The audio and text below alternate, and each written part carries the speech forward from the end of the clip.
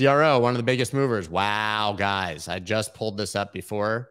First of all, CRO, I was posting here and on this breakout, 20 cents. Big moves. Big moves. Now, you want to get above the 50 MA. It's pointing down, right? But this is this is a perfect channel. Up, down, like to the penny, touching. Perfect bull flag, you could call it. Flag, pull, flag.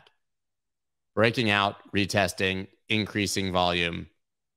If this can break above that 50 MA, this should be heading back to the highs. That looks really good. This is the only one that I'm kind of looking at, and I'm like, yeah, you can buy this.